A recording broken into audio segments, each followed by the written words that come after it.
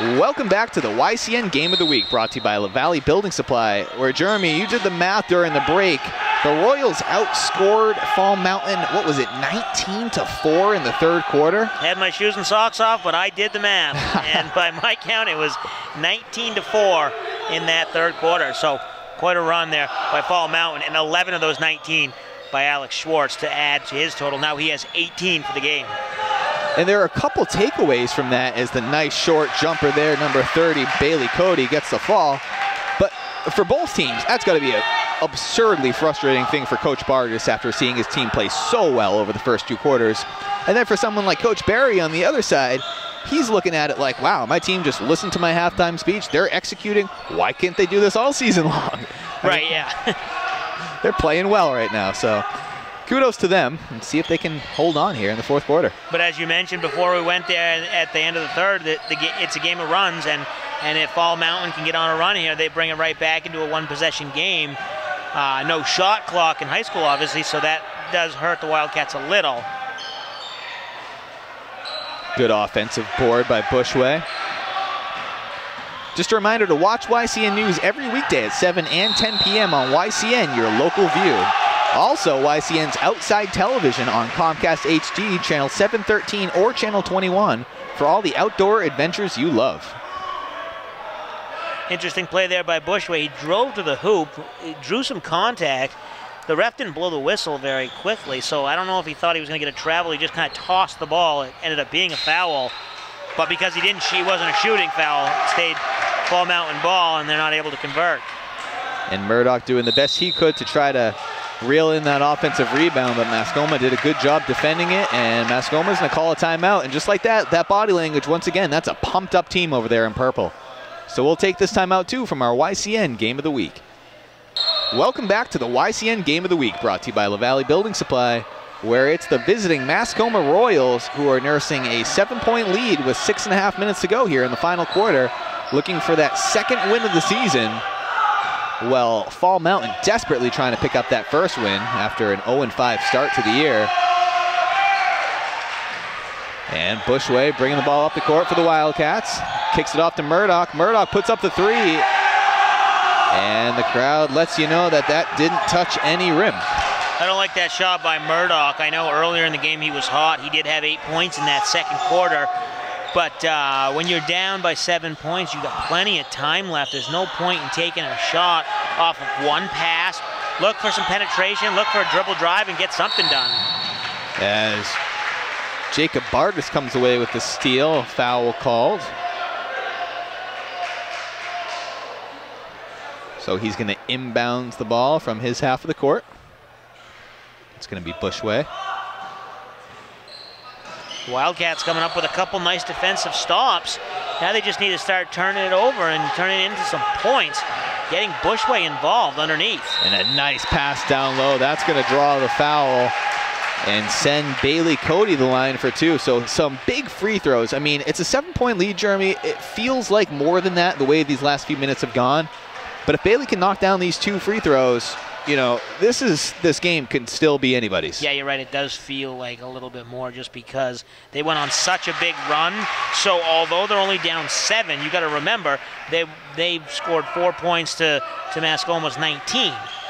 And he knocks down both just like that. So we got a 5-point game here with 5 minutes, 40 seconds to go. This is anybody's game.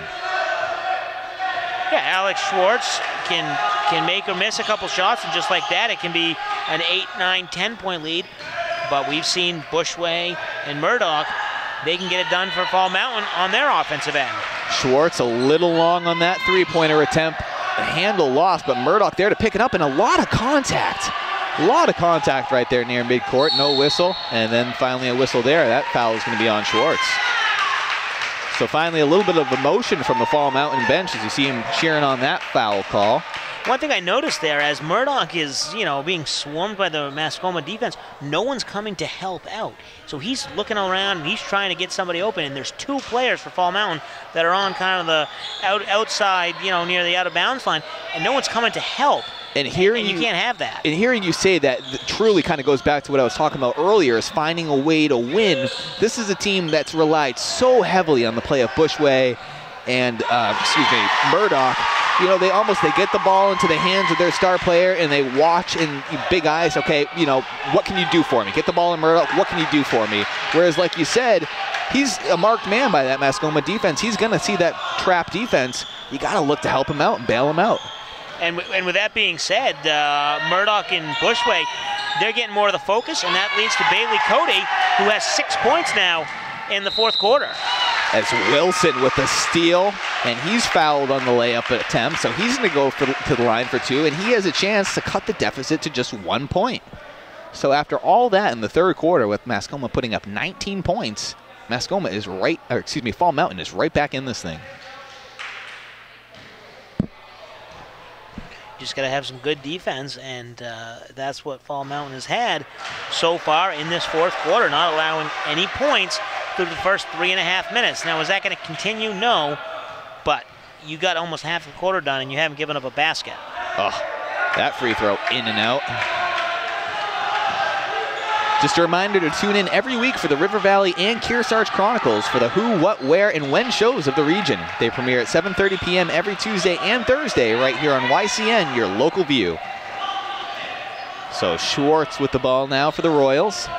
Approaching 4 minutes to go in the game and a 3-point lead for the visiting team. A nice power move, and he's going to draw the foul, much to the delight of the handful of Mascoma fans who made their way to the gym. To the den, as they call it here at Fall Mountain. Good effort by Schwartz. He had come up empty on the last few possessions, so this time he decided, I'm just going to take it to the hole and see what they're going to give me. And he gets to the free throw line. So Schwartz, we've seen him hit from almost everywhere in the court, unable to knock down that free throw. Not a lot of free throw attempts for the Royals by my count. This is only their fourth one. And he does get that to fall, so the lead now up to 4 points for Mascoma. Murdoch with it now for the Wildcats. Nice pass down low. See if he can make the most of it. Ranger Wilson a little long. And now you see Coach Barry telling his players to slow it down a little bit.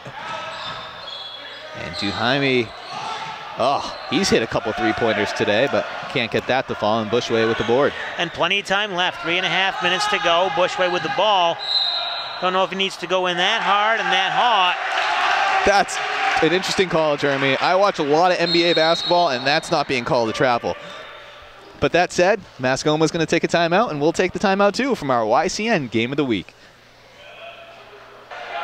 Welcome back to the YCN Game of the Week, brought to you by La Valley Building Supply. I'm Mike Pizzone, joined by Jeremy Stout. And Jeremy, we're going to be in for a good final 3.5 minutes here.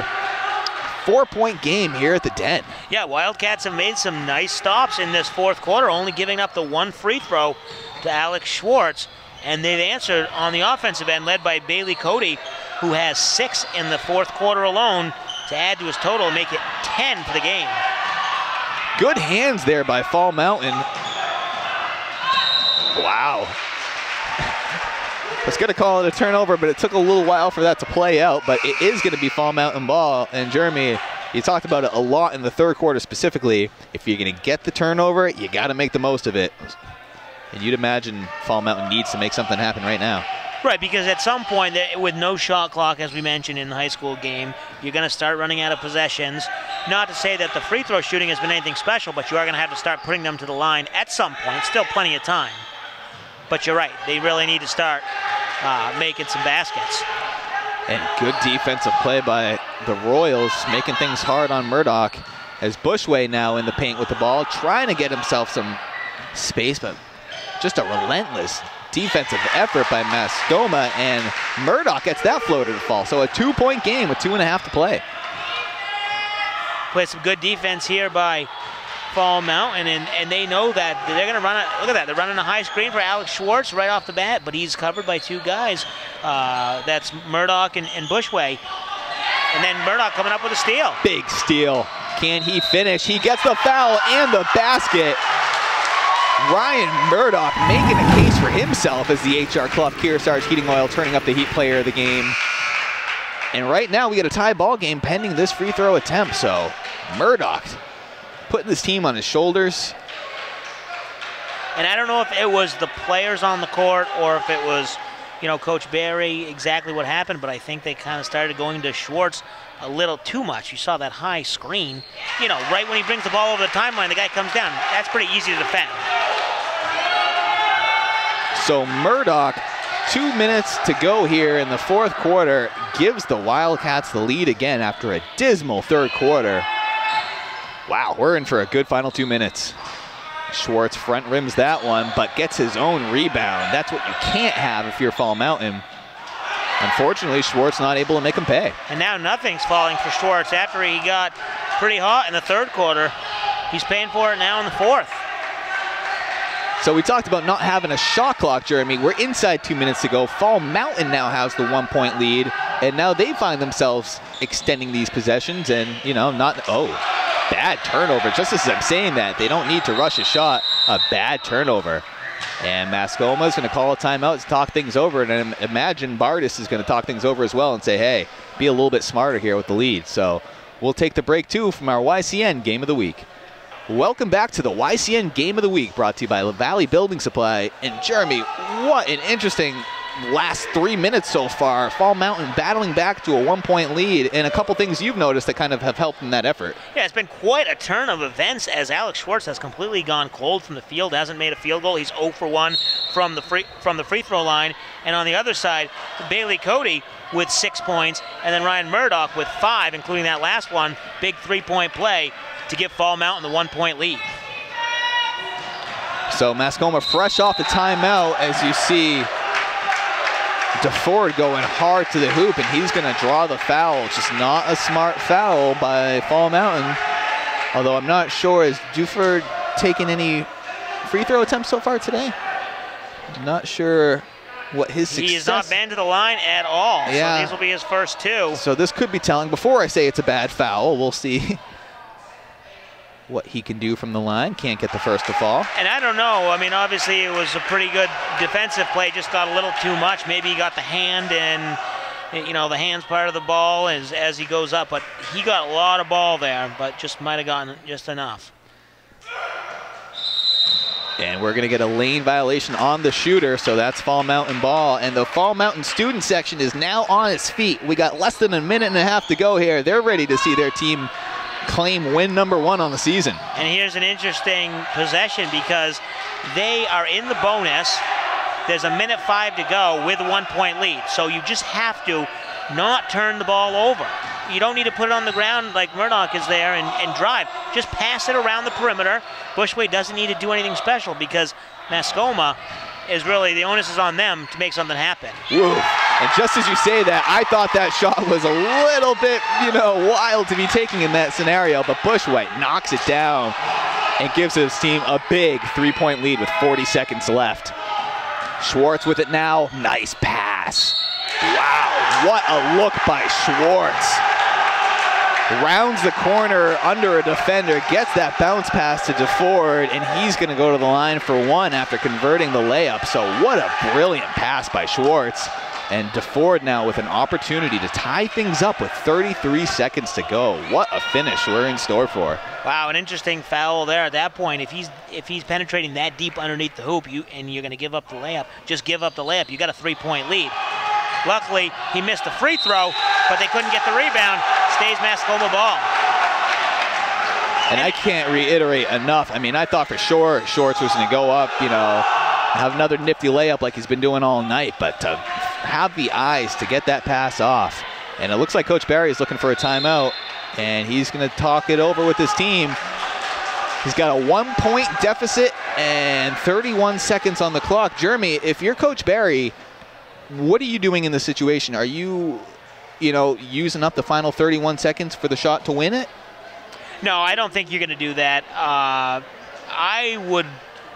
know, you're going to put, if you don't make the basket, you're going to put Fall Mountain on the free throw line, and currently they're not shooting the lights out. Yeah, Bailey Cody is 2 for 2 in the fourth quarter, but Ranger Wilson 0 for 2. Murdoch's 2 for 2 on the night.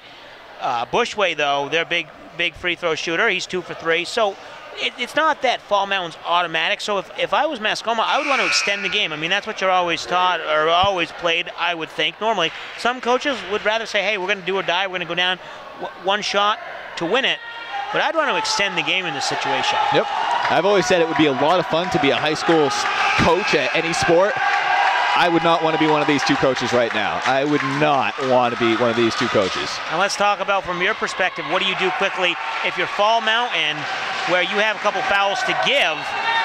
You've only given only 3 fouls. Yep. Do you foul 5 seconds in and then another 5 seconds in and just take some time off the clock? I'm waiting until that ball gets in 24's hands, and I'm fouling him immediately based on what I've seen in his last 3 attempts. But I'm not putting Schwartz to the line. But I would get this rebound if I was Fall Mountain, and they don't. Wide open 3-point attempt, and he banks it in. Number 2, Dakota DeCock, banks in the 3-pointer and puts Fall Mountain in a 2-point hole with 15 seconds left. I didn't hear him call glass. I don't know if you did, Jeremy, but it doesn't matter in the scorebook. Mascoma with a 2-point lead and 15 seconds to go. Wow, what an interesting play there. Good effort by DeFord on that last missed basket where he was scrapping for the rebound. I thought they might have been able to call an over-the-back foul, but they didn't. So we'll take a quick break from our YCN Game of the Week, and when we come back, we'll have the final 15 seconds of this thriller. Welcome back to the YCN Game of the Week, brought to you by LaValle Building Supply, and we're in for an interesting final 15 seconds here as Fall Mountain set to inbound the ball, down by 2. Fresh off a timeout, so let's see what Coach Bartis drew up. Almost didn't get the ball into Murdoch at all. Yeah, kind of an interesting play. Nobody from Fall Mountain was coming to the ball. 5 seconds to go, deep 3-pointer. Back rims it, and that's gonna do it.